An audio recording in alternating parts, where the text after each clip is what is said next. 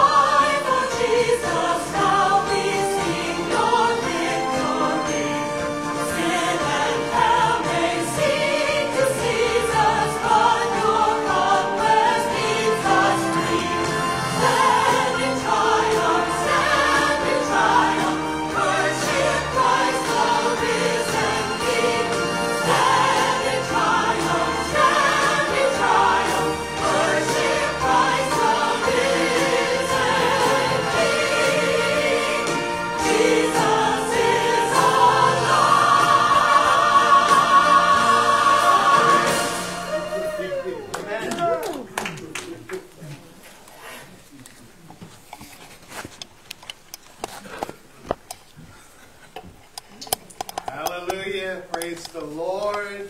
So glad you come to join and worship on Easter Sunday. I love how we get to clap for the deaf. That's a great celebration. Thank you and welcome to those who are joining us live stream. We're glad you've chosen to celebrate Resurrection Sunday here on Easter. So let's ask God's blessing as we continue to worship together. So glad you've joined us today. Let's pray. Lord, we come together and say thank you again for this opportunity to say thanks for all that you've done for us in Jesus Christ, your Son. Thank you for those who are joining us live stream. We pray your blessing. Thank you for the technology that we can share. For those who have arrived on campus, welcome. Lord, thank you. Most of all, we welcome you today for this opportunity to celebrate and honor you. We pray for your blessing in Jesus' name. Amen. Amen. Amen. Let's continue our worship. Amen. All right. It's a great time to turn off your cell phones and grab your bulletin. Do whatever you do. Get ready to worship today as we celebrate our faith. Let's stand together and sing about that great news that Christ is risen. All the words be on the screen today. Let's celebrate as his people today.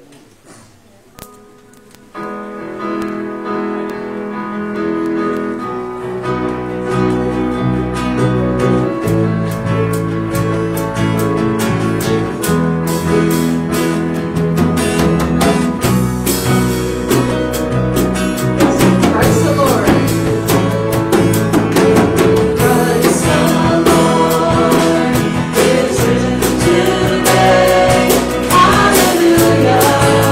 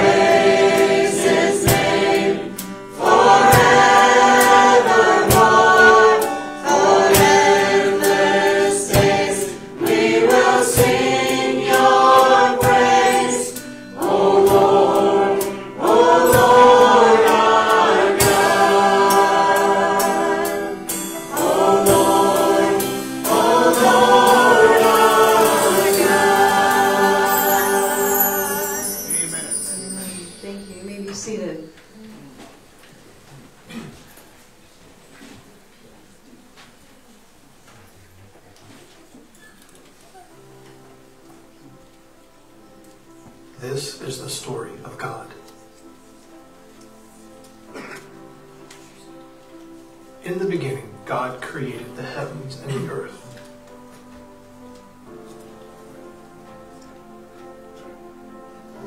God created man in his own image, and God saw everything that he had made, and it was very good. God placed man in a garden and told him not to eat from a certain tree.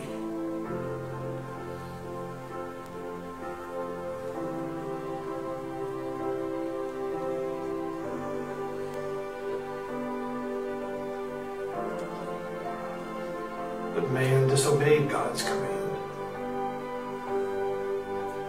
And sin came into the world through Adam, and death through sin. And so death spread to all men because all sinned. But God loved man and made a plan. Man would make a sacrifice to cover his sins. But this was only temporary and was not the perfect sacrifice. Jesus, God's Son, came from heaven as a baby, born to a virgin mother in a humble stable, and lived a perfect life. He kept God's commands and loved and helped people. Jesus came to be the true sacrifice for the whole world. Jesus gave his life by dying on the cross to become the perfect sacrifice, to pay the price for our sins. God showed his love for us, and that while we were still sinners, Christ died for us. Jesus died, was buried, and 3 days later rose from the grave. Jesus ascended to heaven and will one day come again. So what does all of this mean for you? Romans 3:23 says, "For all have sinned and fall short of the glory of God." Romans 6:23 reads, "The wages of sin is death, but the gift of God is eternal life in Christ Jesus our Lord."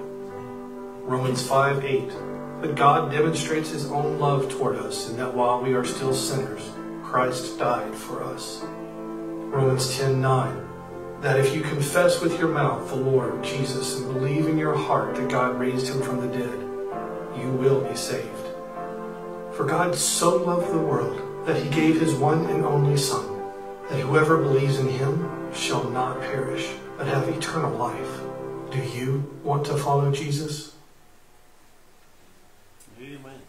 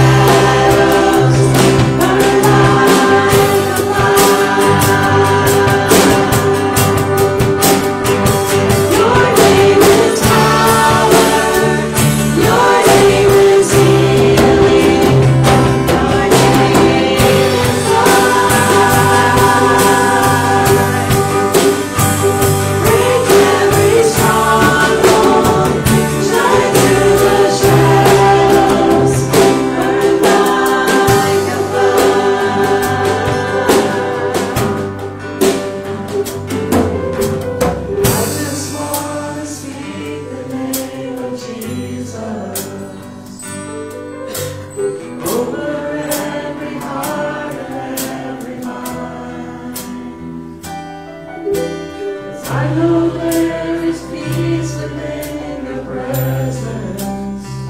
I speak Jesus.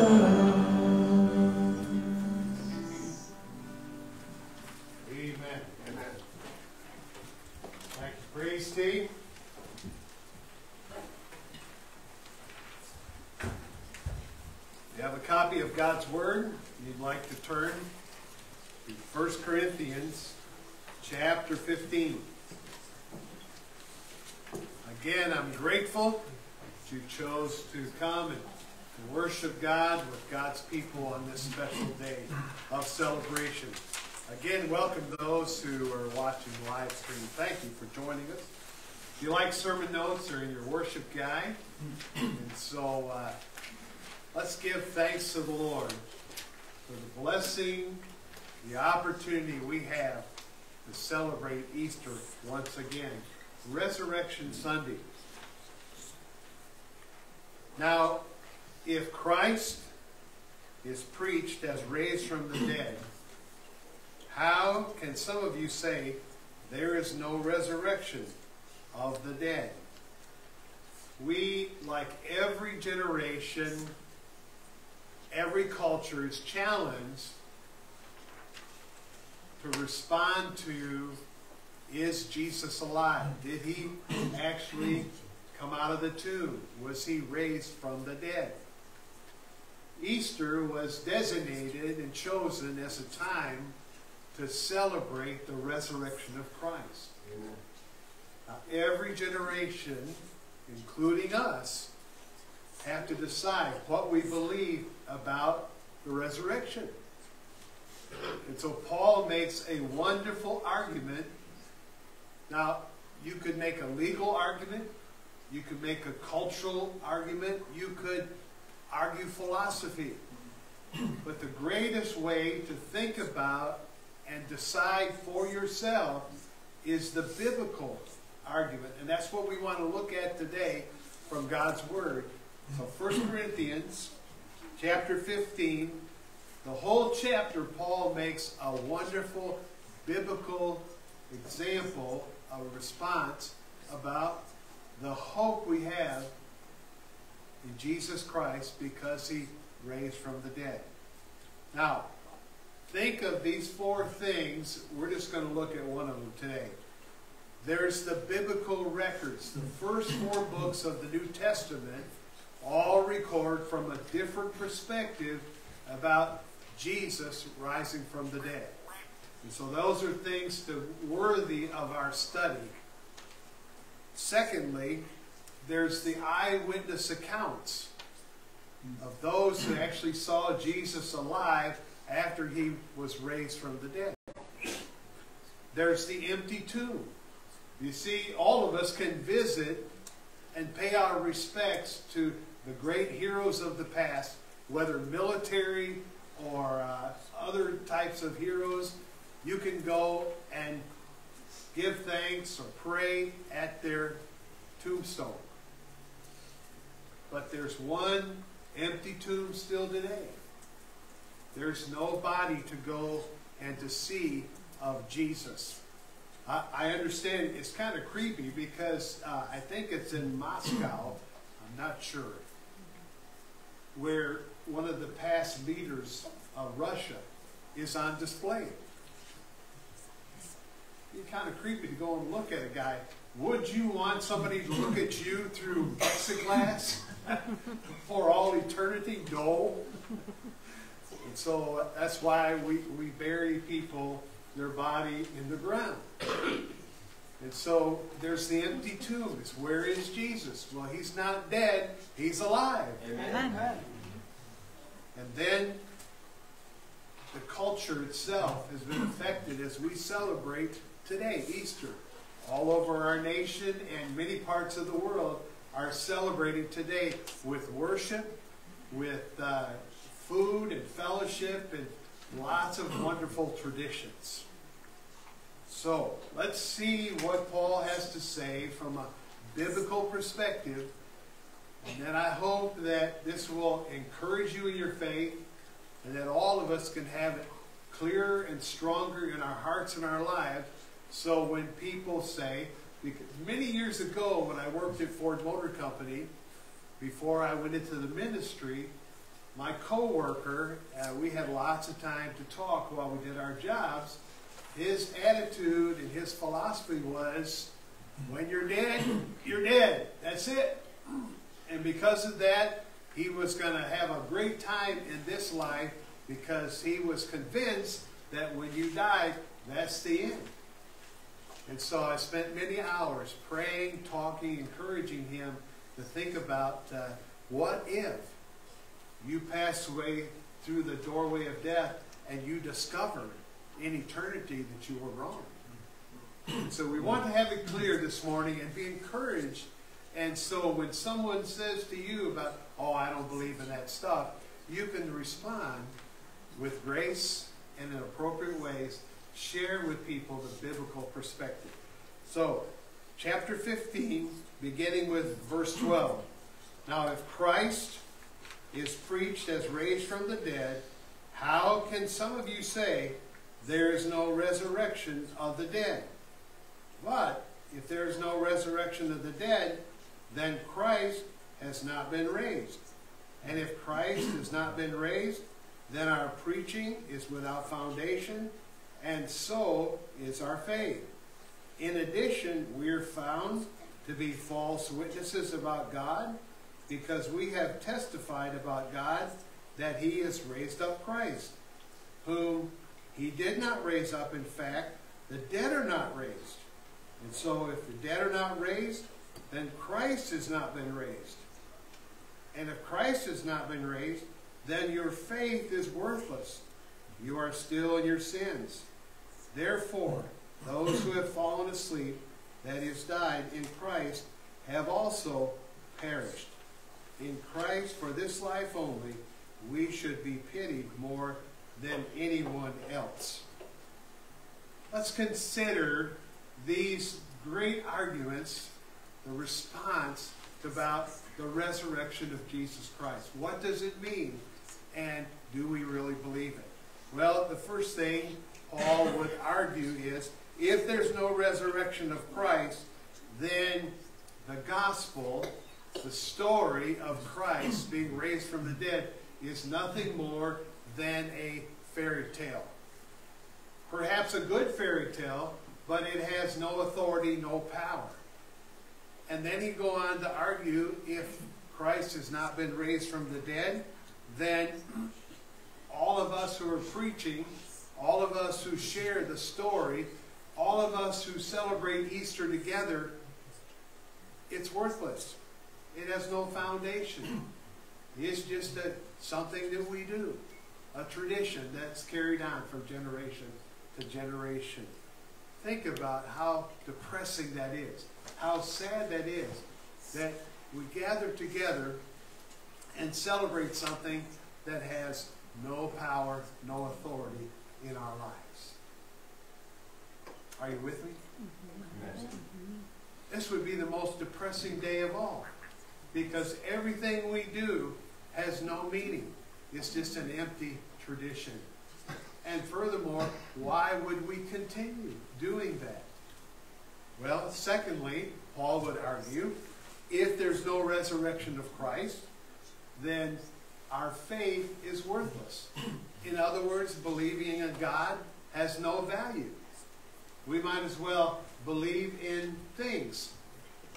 How sad it is, you go out and you buy a new car, a new toaster, anything, and they ask you, do you want extended warranty? It's like, well, it doesn't come with a warranty? You know, why would I buy an extended warranty? Because they're counting on for it to break down? And so our faith is worthless, you know.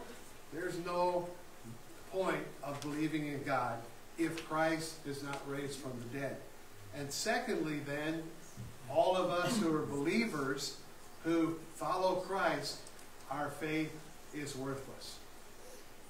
We have no point of sharing our faith if Christ has not been raised from the dead. Well, a third argument that Paul would make from this wonderful passage of Scripture, if Christ is not raised from the dead, then there's no forgiveness of sin. God cannot and will not forgive us of our sin. And so we, for the rest of our life, must carry the burden, the guilt of our sin.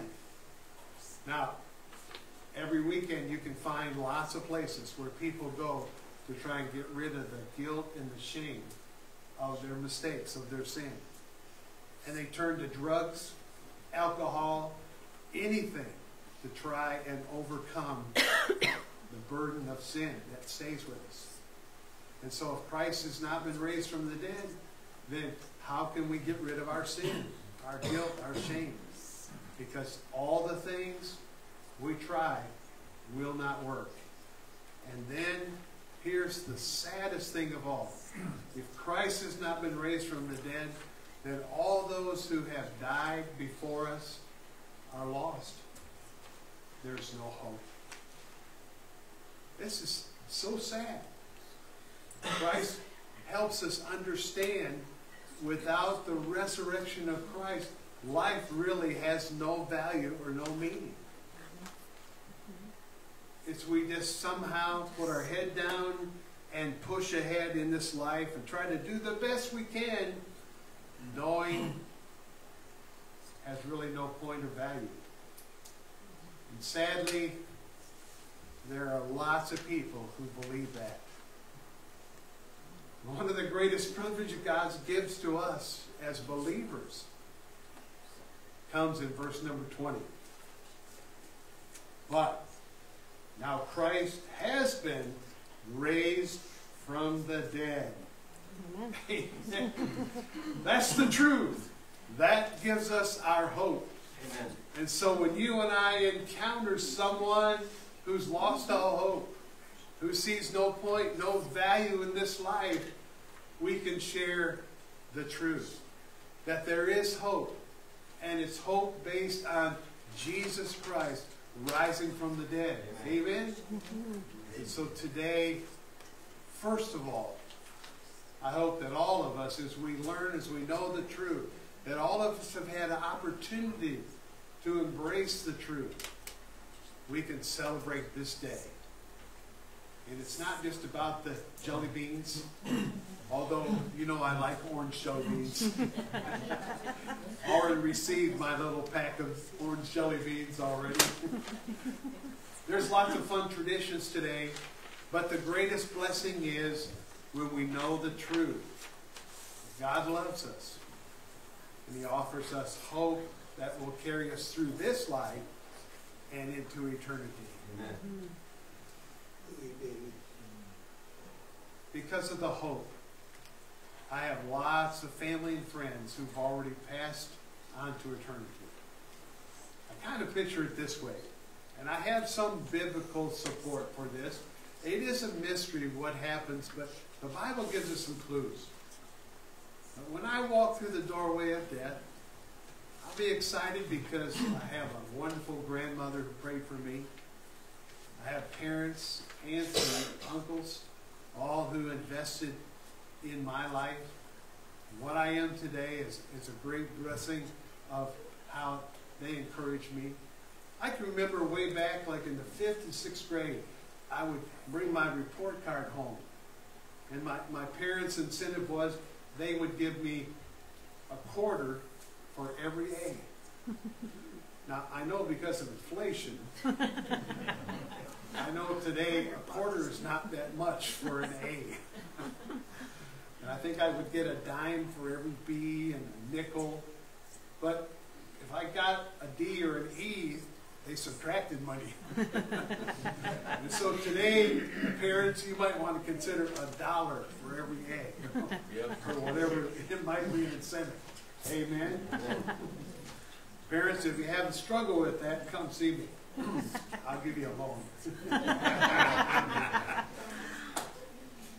What a blessing for all those who've invested in me and would say good things like they're proud of me. They invested encouraging me and just all the support. So I look forward to the day to be reunited. So there'll be a great reunion seeing family and friends who've gone ahead. How do I know that? Because the hope we have, because Jesus has been raised from the dead. Amen. He's overcome death, hell, and the grave. That's our hope. That's the reality. That's the practical things. Knowing for sure, no doubts, that Jesus has raised from the dead. Greatest thing of all, of course, is we get to meet Jesus. And just to bow at his feet and say thank you. Thank you for what you've done for us. Now, Christ has been resurrected. I encourage and challenge all of us, do you believe that? If you do, then you know that God loves you. If you're not sure about the resurrection, then let me encourage you to study the rest of chapter 15. It'll help you understand more about how Paul encourages. This was a great message of the hope that God gives in Jesus Christ.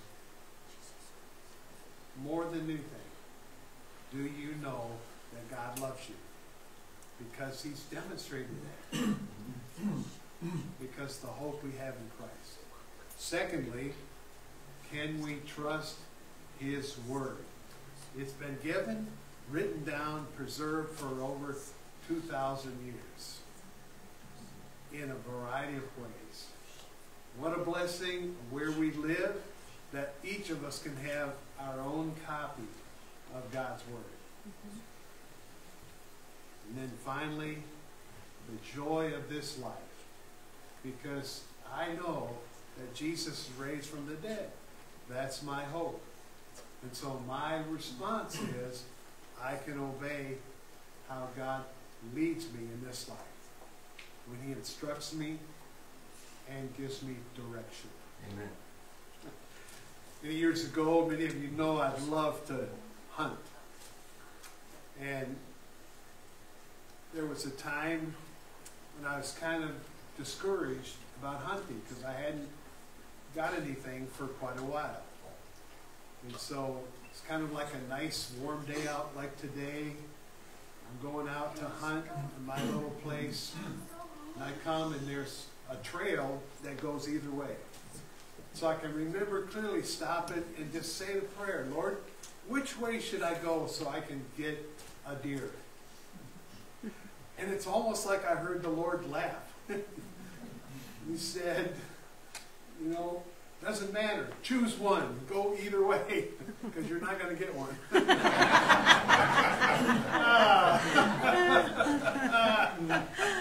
I didn't get one.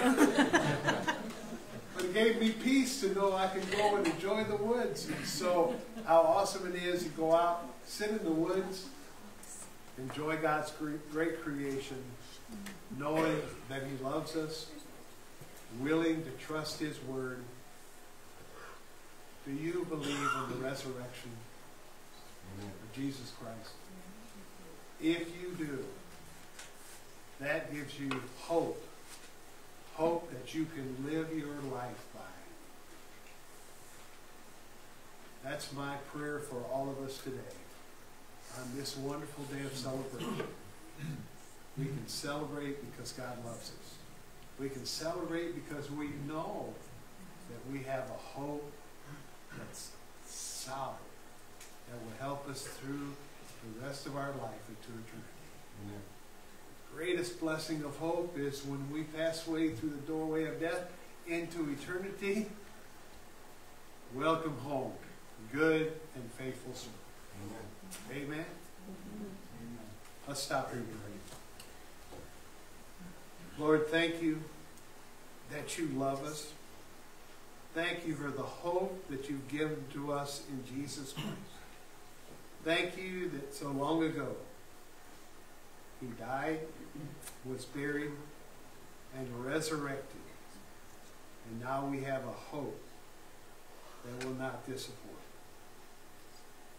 Help us today, Lord, for all of us to find our confidence, our courage in knowing that you love us, knowing that Jesus is resurrected from the dead. We thank you for this truth. We pray that it will become part of our life. And hope will carry us for the rest of our life.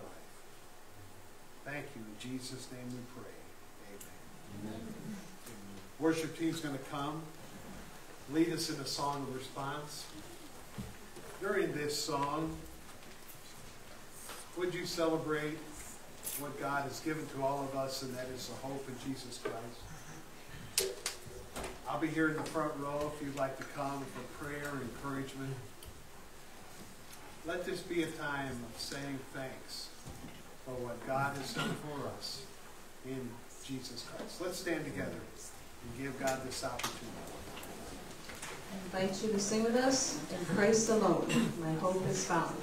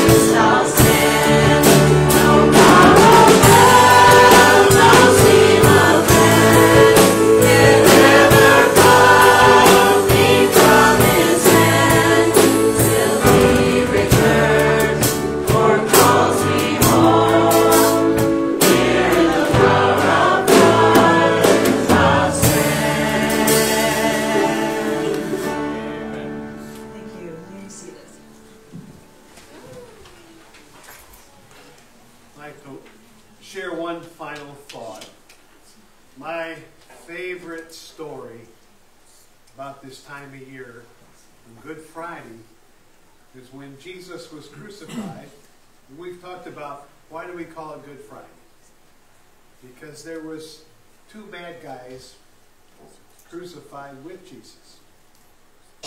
One criticized, insulted Jesus, but the other cried out for mercy. In God's grace, he extended that mercy to a man who wasted his whole life. In his final moments of his life, he cried out, and God gave him a wonderful promise. Amen. And he went into eternity with the hope and forgiveness of God's great mercy and grace. Now, we all know people, and we look at them and like, there's no hope for them. You know someone like that?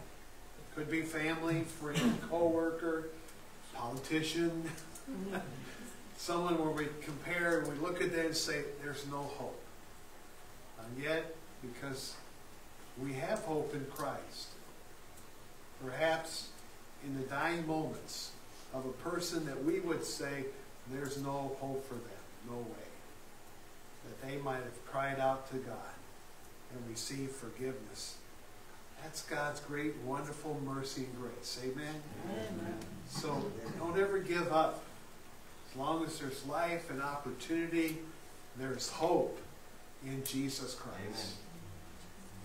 There's someone that we can join you in praying for, ministering to. During this last song, will you take a moment, fill out a prayer card you'll find in the back of your chair, give it to me at the door, put it in the offering box. Think on what God has encouraged you today from his word, from this message. And then we'll be dismissed after that. So enjoy this song. Think about what God has said to you. If there's some way we can pray for, or join you praying for someone. You know, we all know our family can be our greatest, but perhaps hardest mission field. Amen? Amen. But it's the one most worth it. So, thank God for the hope in Jesus Christ. Amen. He gives us mercy and grace. Amen. Enjoy this last song.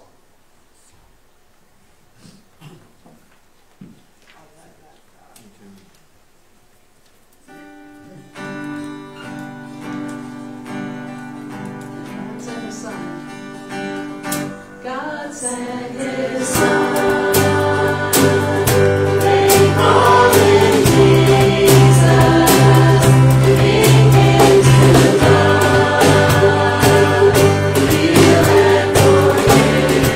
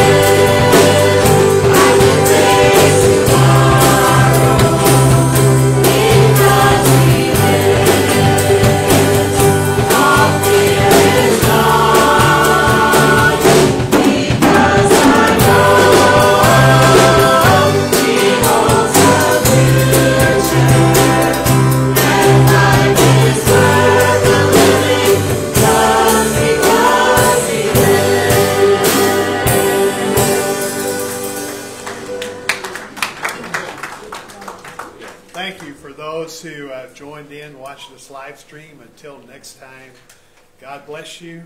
Enjoy the hope we have in Christ, and have a great day and week of celebration.